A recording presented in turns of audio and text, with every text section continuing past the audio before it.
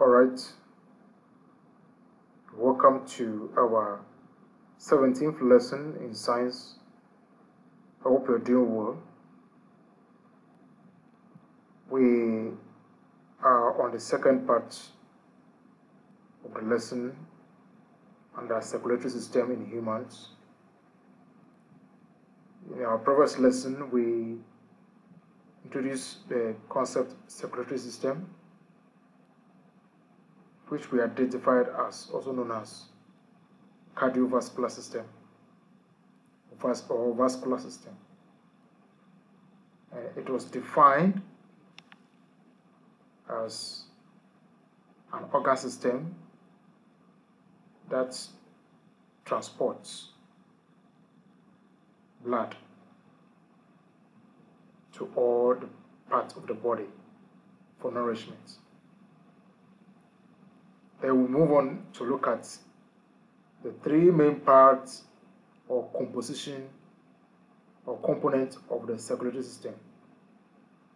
And then we identify them as the heart, the blood vessels, and of course the blood.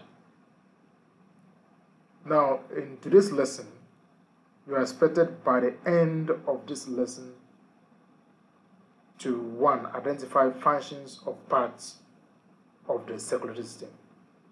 Functions of parts of the circulatory system.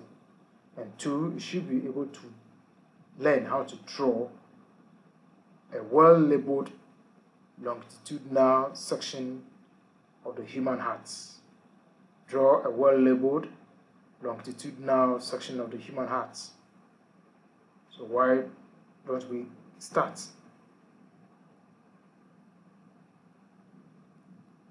Now, what are the parts of the circulatory system? Alright, we have the heart, the blood vessels, and of course the blood. So what is the function of the heart? As you can see here, what's the function of this blood? Alright, we're saying the heart is a muscular, pear-shaped vascular organ that pumps blood throughout the body. So let's take note of that. Then blood vessels. We're saying that blood vessels serve as passageway through which blood flows, or they are referred to as the tubes through which blood flows. So take note of that. And of course, blood, which is a liquid component of the circulatory system, transfers substances to and from the cells of the body. Remember, this is a general function of blood, but we have specific functions of blood which we shall look at in our next lesson. Now, let's look at the longitudinal section of the human heart. How the heart looks like when it is cut through from the top to the bottom. Alright, you can see for yourself we have two of the same diagrams labeled quite differently. Now we have the first one and the second one. They are all similar in structure. This one provides direct labeling of the parts, and this one uses letters and later the legend or the key for interpretation. Whichever case you have, you can draw any of these structures and be marked correct. You are advised that in exam you are not supposed to paint them as you see here. Just draw and label the parts. Now, let us study how blood circulates through the human heart. How blood circulates through the human heart. By looking at what we call double circulation of blood, as you can see here. Double circulation of blood. Now let's begin. We're seeing that before the heart, pumps the blood must be obtained from the body or from the body cells. Now remember, blood that is coming from the cells of the body is lacking oxygen. So it is called deoxygenated blood. Deoxygenated blood, as you can see at the top here. D is not unfortunate, the pointer. Okay, let me change the pointer. Okay. So, as you can see here, deoxygenated blood from the body cells will now enter the heart through what you call the vena cava. The vena cava. Now, the one on top is called the superior vena cava, usually coming from our head. And then we have the inferior vena cava coming from the abdomen and then the torso or the trunk, the lower part of the body, the legs and the rest. So this one receives blood from such places. Now all the blood coming from the head or the other body parts passes through either both the superior vena cava and the inferior vena cava. And when they pass there, they enter what's called the right atrium. Right atrium is the first chamber that receives the blood. Now from there, the blood moves into what we call the right ventricle. The right ventricle. Now, at this level, the heart uses what we call pressure to pump the deoxygenated blood into what we call the pulmonary artery. Pulmonary artery. Now, the pulmonary artery divides into two branches. One goes to the left lung and the other goes to the right lung. Now, why is the blood going to the lungs? Very good.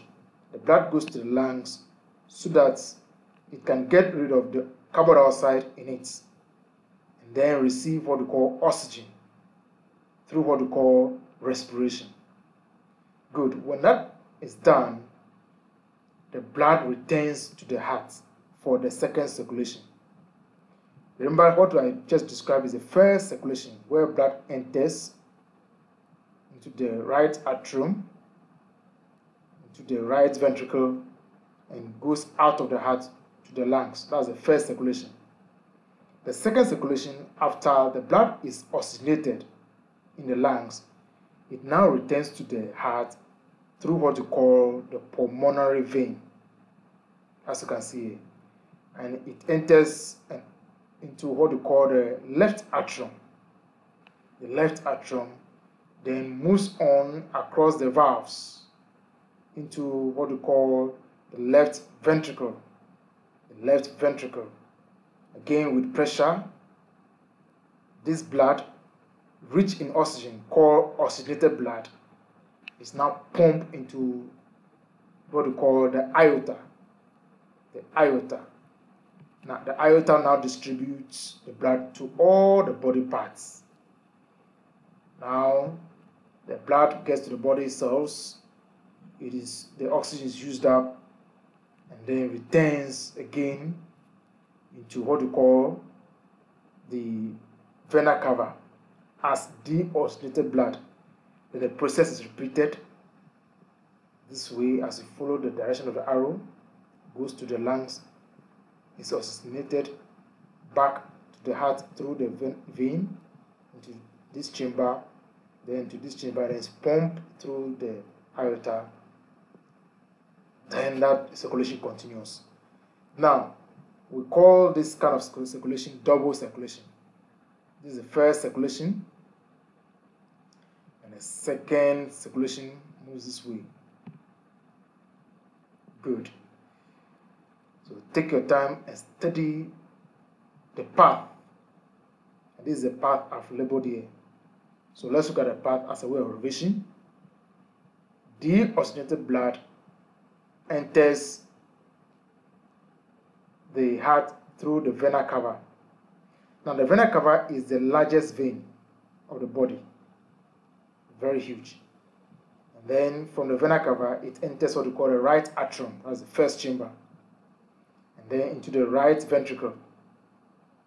And then from here, it is pumped under pressure into the pulmonary artery. The word pulmonary means lung. Okay, so pulmonary artery. Then from the pulmonary artery, it goes to the lungs for oxygenation, for oxygen to be added.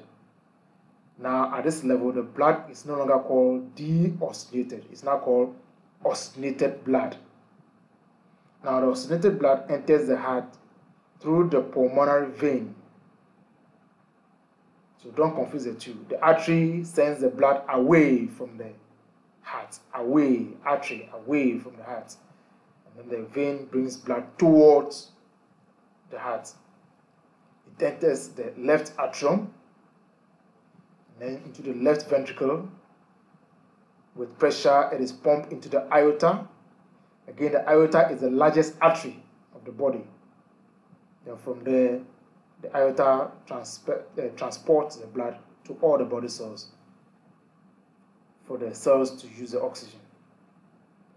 So it is self-explanatory. Take your time to go over. It is easy to understand. Now, the parts of the heart, as you can see, we have the right atrium. Now, these things we see are called the tricuspid valves. They allow the blood to flow into the right atrium and also prevents the backflow of blood from the right atrium into the they prevent the backflow of blood from the right ventricle into the right atrium. So then it moves through the pulmonary artery to the lungs, back into the pulmonary vein, to the heart, to the left atrium, and this is the left ventricle. The valves here are called the mitral valves, or what we call the bicuspid valves. Then here is what we call the aorta valves, into the aorta, then to the body cells. Please learn the spelling of the parts. This diagram also helps you to draw. Just use letters to represent them and then interpret the meaning of the letters on one side. Okay, so this is it. Today we'll look at the functions of the parts of the circulatory system. Now we study the double circulation of blood through longitudinal section of the human heart.